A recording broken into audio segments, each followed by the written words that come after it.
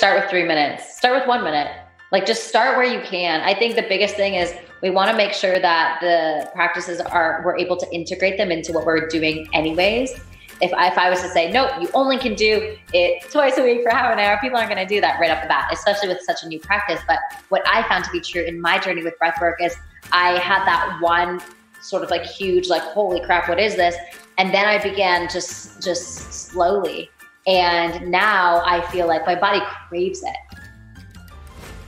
Welcome back to the Essentially You podcast, all about reinventing your health with safer, cheaper, more effective, natural solutions and powerful lifestyle changes so that you become the CEO of your health. I am your host, Dr. Marisa Snyder.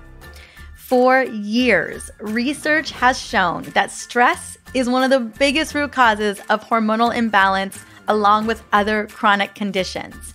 And chronic stress, we know, drives a cascade of hormonal pathways through the hypothalamic pituitary adrenal axis that can cause another set of cascade of stress hormones to be released into the body to have a profound impact, especially cortisol. Now, I cover this in great detail in episode 122, Why Adrenal Fatigue is a Myth, in case you want to really go deep on this topic. Now, cortisol is what I call an alpha hormone, and it has a profound impact on other hormones in the body, including insulin, estrogen, and thyroid.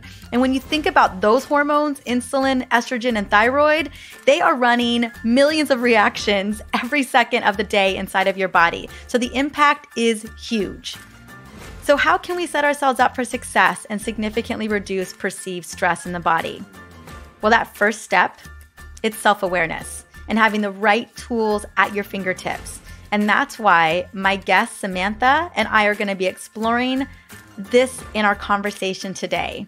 But first, I want to share one of the quickest and most effective ways to reduce stress at a moment's notice with aromatherapy. Now, you know I love using aromatherapy to reduce stress levels, and today I'm going to share something really exciting with you.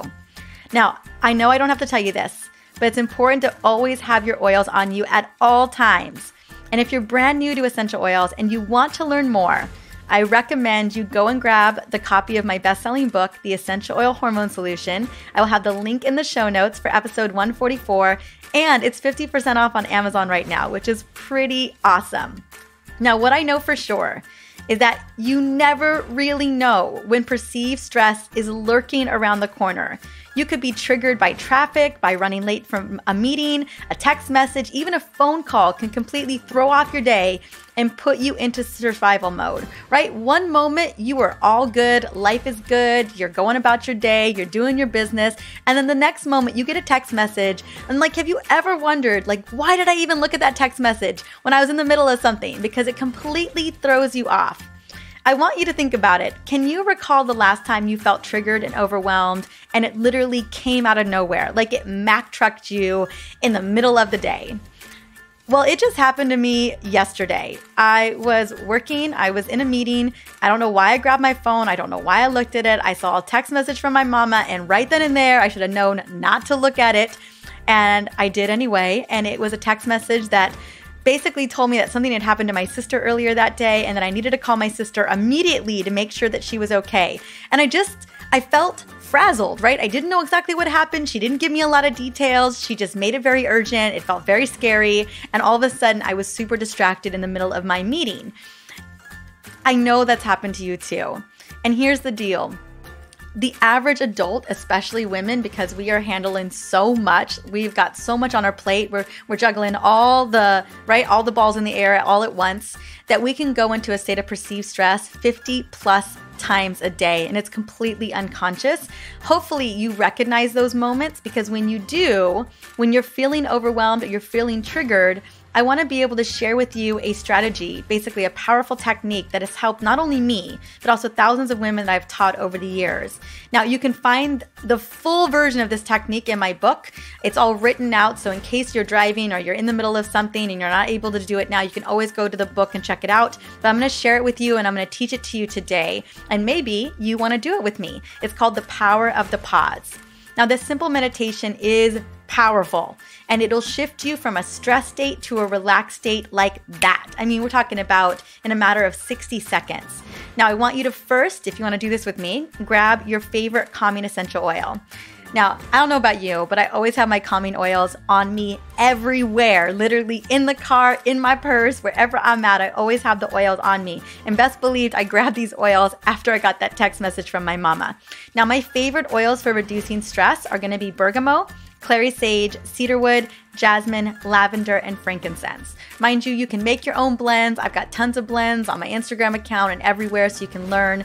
And my favorite little duo, my favorite little power combo is bergamot and lavender. You can always add frankincense and Roman chamomile to that, or a ling-a-ling to that as well. So you've got your oils. For this technique, I want you to put a drop on your palms. Now, if you do not have oils, don't worry. You don't have to have them by any means. I do this technique often too when I don't or do have oils. So totally up to you, whatever works for you. But oils just literally take it up the next level. Like it just increases the ability to kind of move through that stress response so fast. Now, what I want you to do is once you've got the oils on your palms, rub your palms together, put your palms to your nose, and you're going to take a full inhalation, like breathe all the air that you can in. So, and you're going to hold it for 5 seconds. And then you're going to breathe all the air out. And I want you to imagine breathing out all the stressors, all the demands, everything all out. After you exhale everything out, like you're exhaling a big balloon all the way down, you're going to hold it for 5 seconds again. And then you're going to breathe back in. Hold it for 5 seconds. And you're going to breathe out. And hold it for 5 seconds. And you're going to repeat this technique 10 times, maybe even more if you need it, until you feel like you're going from a stress state to that ease and grace state. And I'll tell you what, you will feel it when you get there. Your shoulders will drop, the tension will melt. You'll just know you're there. And what I love about this technique is as you do it, you are immediately sending your limbic brain, right? That part of the brain that controls all of this, a message to switch tracks from a stress state to a relaxed state. And after a few seconds, your body will literally switch the operating system from that fight or flight mode to the rest and digest mode. So sympathetic nervous system mode to parasympathetic mode. This meditation over time will help you switch tracks even before you do it. So like you can change the way that you respond and change the way that you react to stress by creating these new neural pathways, by shifting this operating system. And what this meditation does is it literally puts you in charge of your stress response system. How powerful is that? Having tools like this can really give you a significant opportunity to lower your stress level point, like your stress level set point, and help to rebalance your hormones. And not just your stress hormones. As I mentioned earlier, your metabolic and reproductive hormones are also playing a role as well. Now that you've got that, I want to just take a moment and share your wins.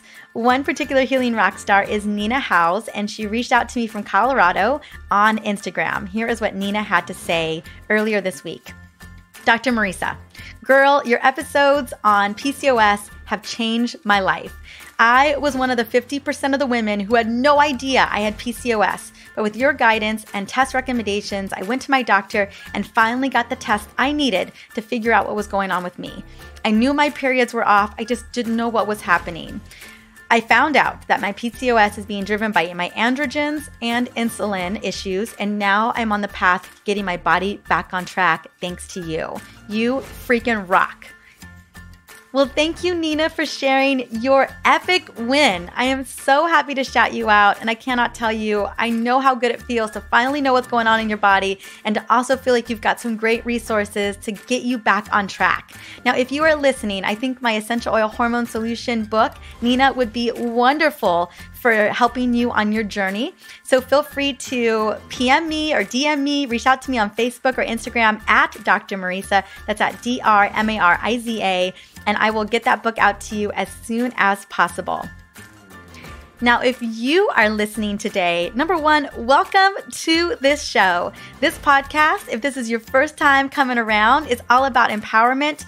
And if it has helped you in any way, if you've listened to episodes before and my gosh, you had that aha moment, or you got that test, or you knew what was going on, or maybe you finally got that light bulb that said, that is what's going on with my body, I would love to shout you out. You can reach out to me via Instagram, Facebook, or I would love it, love it, if you simply reviewed this podcast on iTunes or whatever podcast platform you plug into. Here's the deal. There are not enough podcasts about women's hormone health out there. There's not enough information on women's hormone health out there. And I really want to ensure that women are getting the resources that they need to create powerful changes in their body. And you are helping to do that. You are the change agent by just sharing these episodes on Instagram, Facebook, whatever feels good to you, however it's supporting you, so that we can help more women become the CEO of their health. Now, let's dive into this incredible conversation today about the power of breath with Samantha Skelly. But first, I want to sing her praises. Samantha Skelly is a 7-figure entrepreneur, sought-after international speaker, best-selling author, and wellness coaching expert. She founded both Hungry for Happiness, a movement that helps people experience true transformation and happiness through trained certified coaches who utilize emotional and energetic coaching techniques, and Pause Breathwork, which has a mission to unite humanity by helping people breathe, feel, and thrive. Let's bring her on to the show.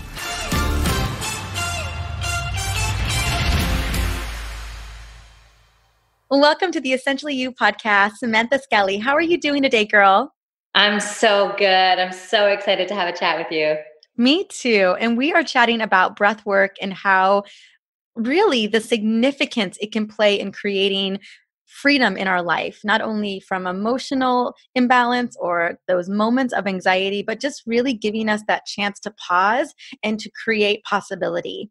So before we get into that and providing this beautiful technique to my listeners, I would love for you to just jump in and share a little bit about yourself, your story, your journey, and how did breathwork become such a big piece of your life?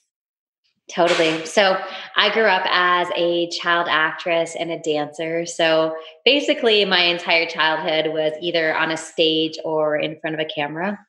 And when I was 18 years old, sort of after I finished dancing and finished acting, all of my friends were going off to university. And I was like, you know what? I was like, that doesn't feel like something I want to do right now. And so I sort of followed my bliss and traveled. But when I was traveling, I developed a really unhealthy relationship to food and to my body. It was this 4-year span when I was on over 50 diets in less than 4 years and had no idea how to eat like a normal person. I was using food as a drug, and then I was restricting, and I had a really unhealthy relationship to my body. I used exercise as punishment rather than just movement. And it was a time in my life where the only two things that I really could feel in my body was anxiety or numbness. There wasn't a diversity of emotionality in my body. And I was struggling so bad with food, and I knew I needed to make a change after 4 years, every single day, fighting food on and off the scale.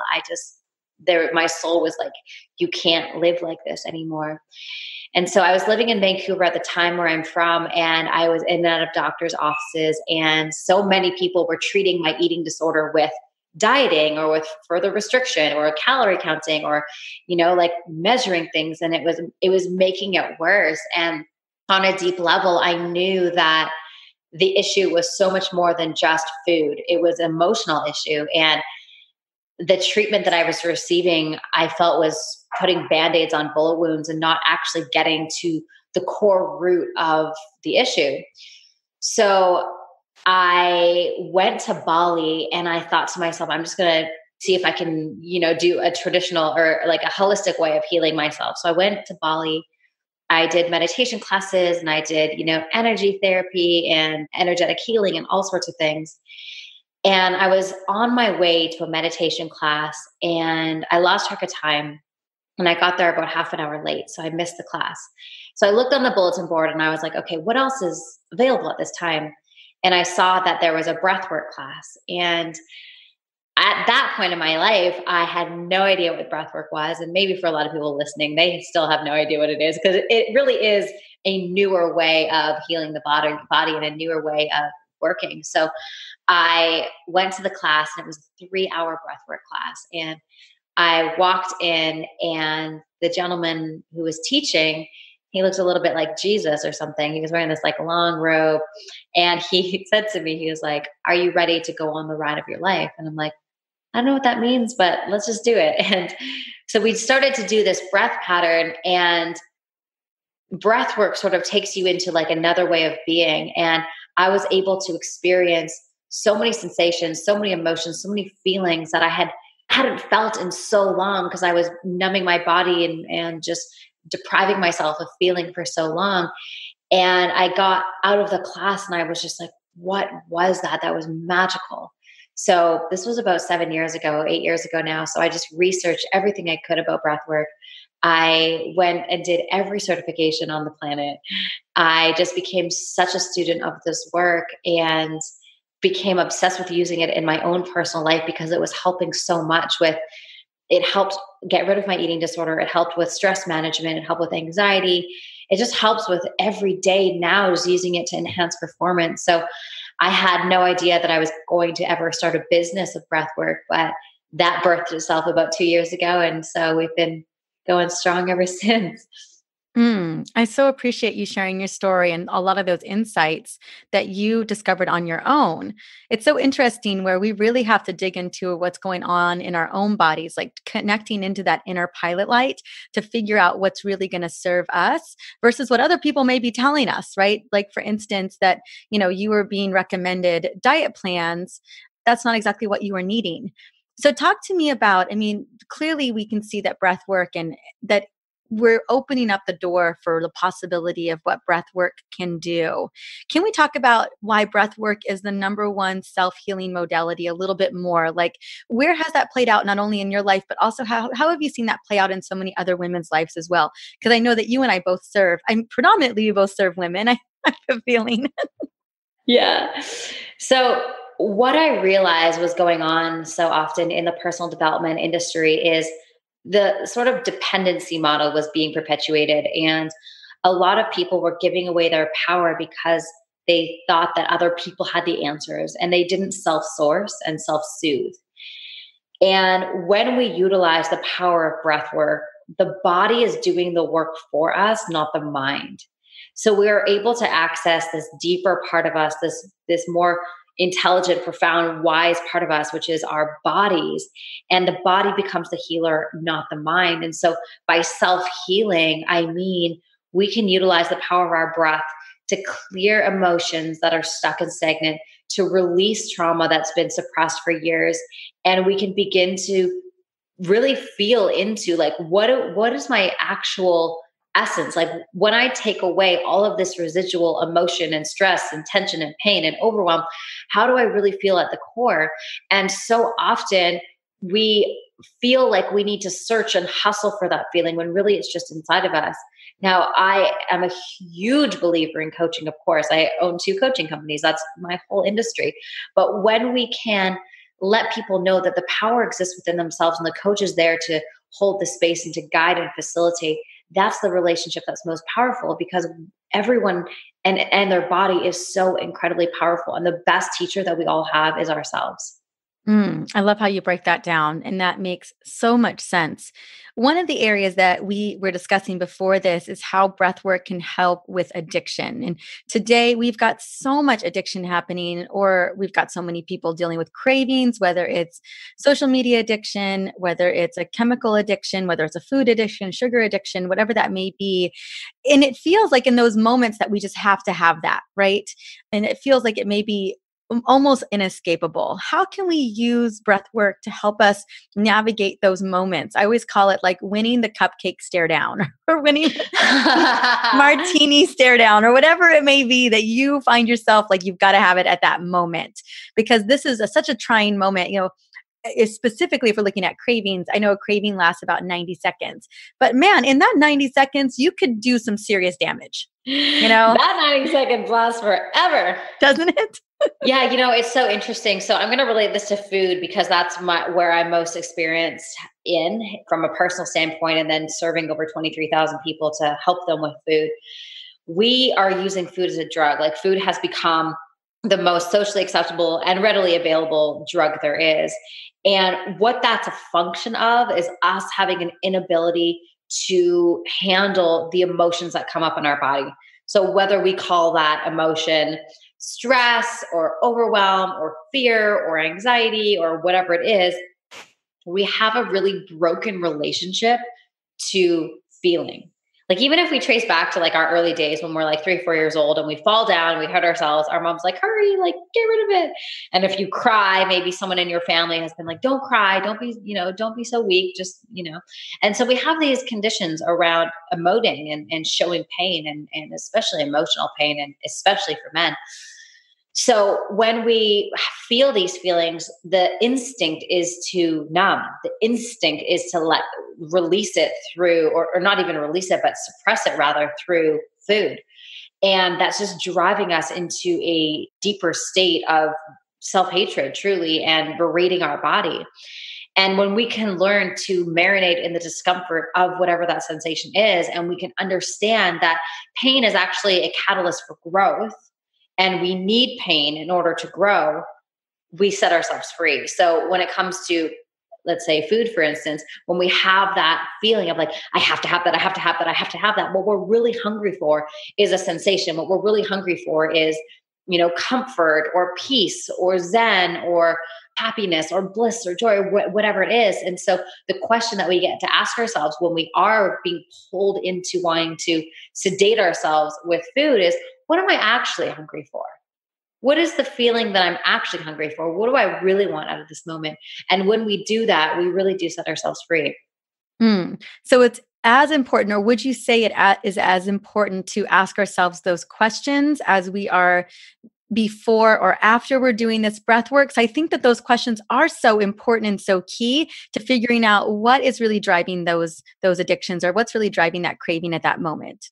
Absolutely. So, I mean, when it comes to pain and an addiction, whether that's social media or drugs or alcohol or whatever it is, there's so much data there.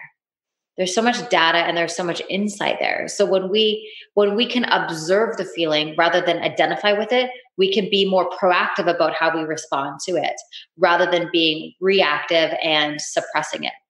And oftentimes when we're not connected to our body, it's very difficult to hear those answers of, I need space, I need time, I need stillness, I need slowness, or whatever it is.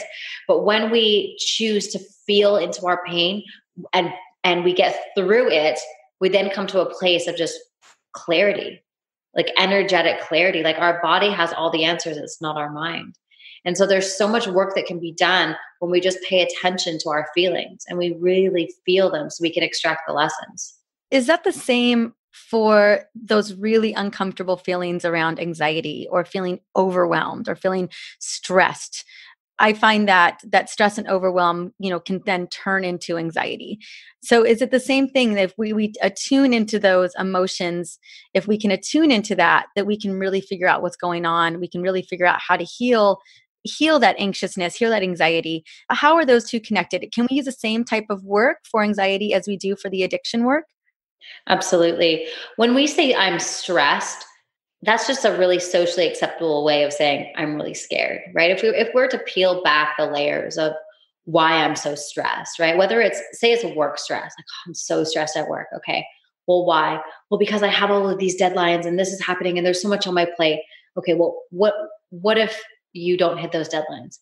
Well, then I'm not going to be accepted. Then I'm not going to be good enough, right? And then it comes down and down and down. So it comes from fear, but it's not very socially acceptable to say, I'm scared, right? I'm scared, I'm fearful. But that's what our inner child is saying, like, I'm scared, I'm fearful. But we say, I'm stressed, because that's more of a socially acceptable thing to say.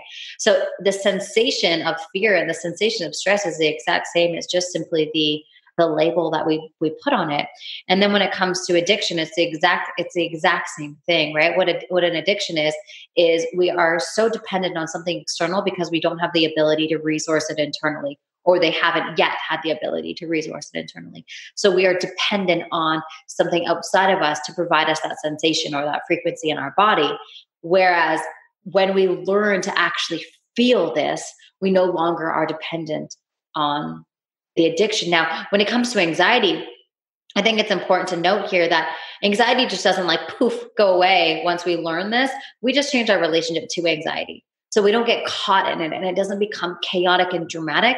It becomes a sensation that we experience and we can honor and shift very quickly. Like my story used to be constantly like, I am an anxious person. I am an anxious person. And I wore that identity so much. It was such a label that I put on myself.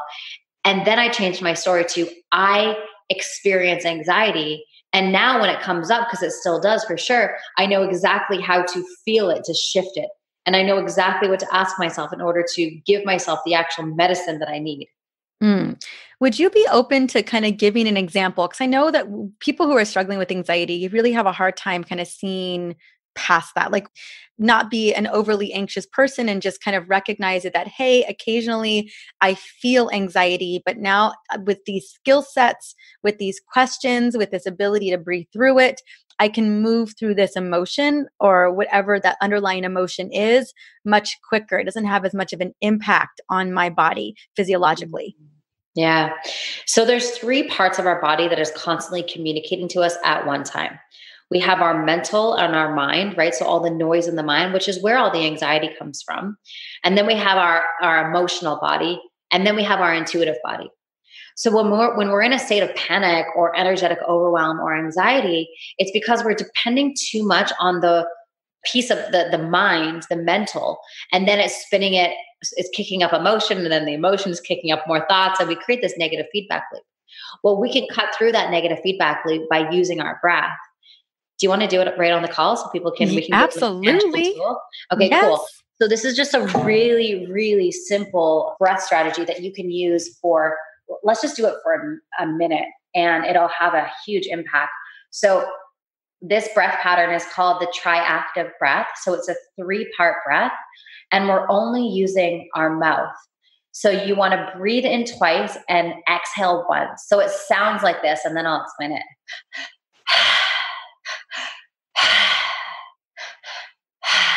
So you want to bring the energy in through the belly, up into the chest, and out through the mouth. And the breath is continual. Normally, our body breathes us when we're not paying attention. The body just knows exactly how to breathe us. With breath work, we're consciously breathing the body. So we're doing this in a very conscious, proactive way to circulate the energy and move out of some of those charged states of anxiety. So should we do it together? Mm-hmm. Okay, cool. Ready? Mm-hmm. Go.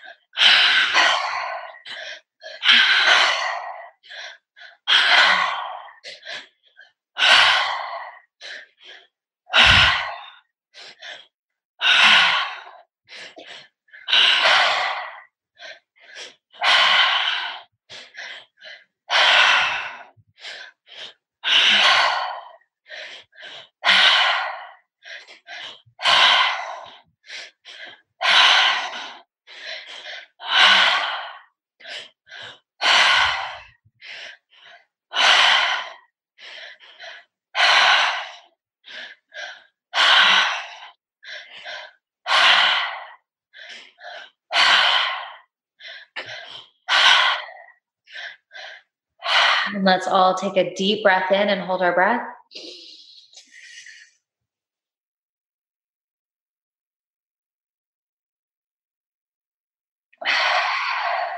That was incredible. I will say that does take a little bit of practice. I think all breath work does, though.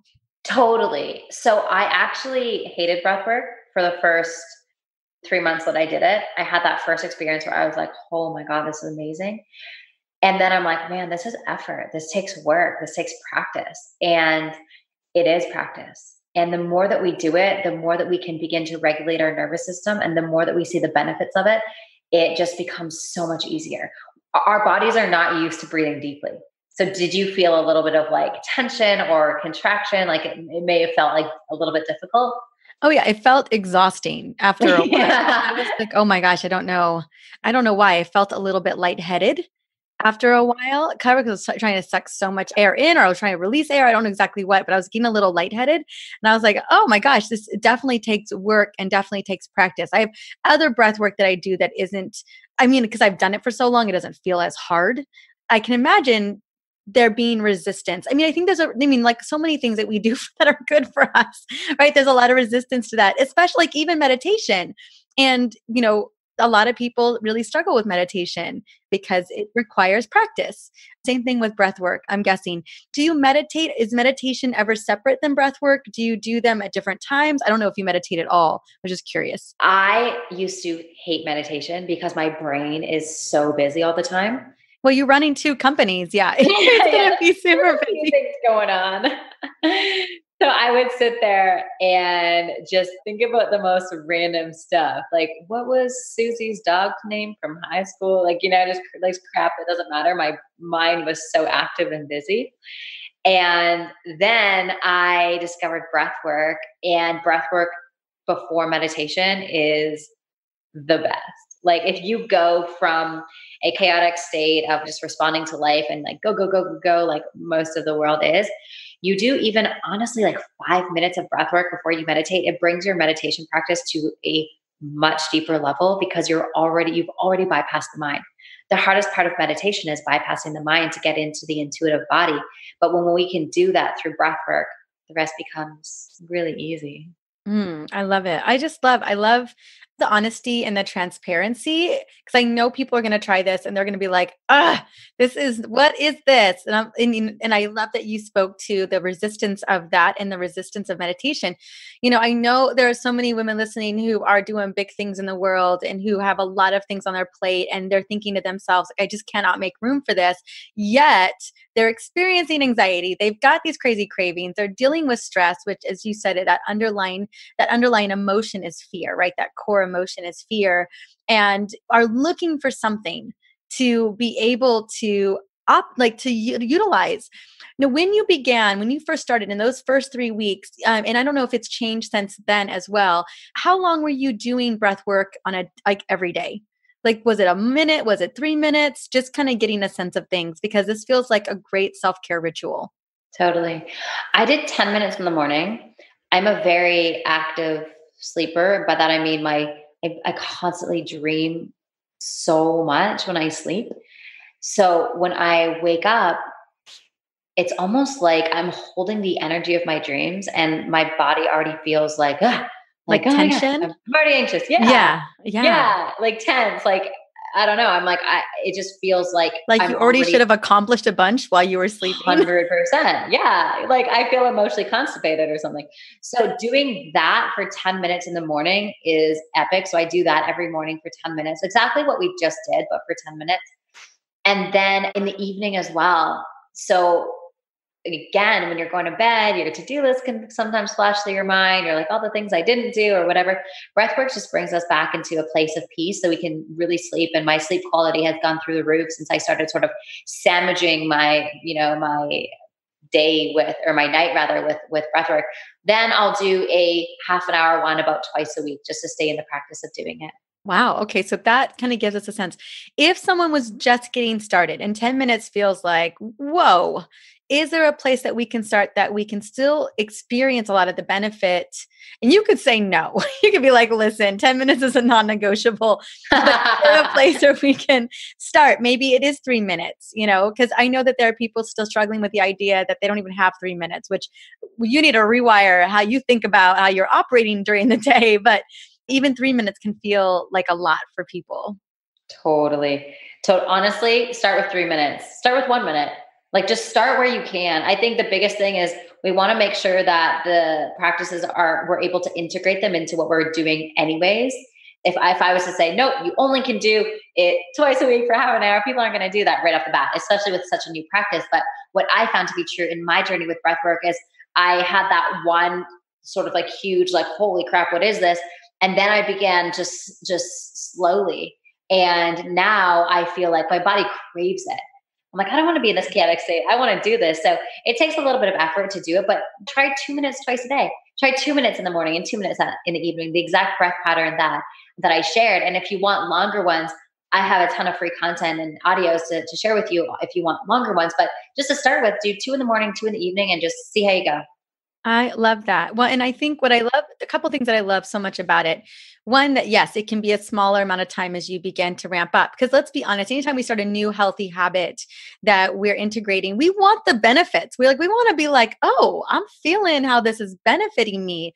And I think some of the biggest kind of benefits that we're going to feel out the gate, one is feeling more in tune to our body, which is so, so important. Reducing stress, really reducing fear, and reducing potential any worry or anxiousness that you may be having, and maybe even those racing thoughts that happen.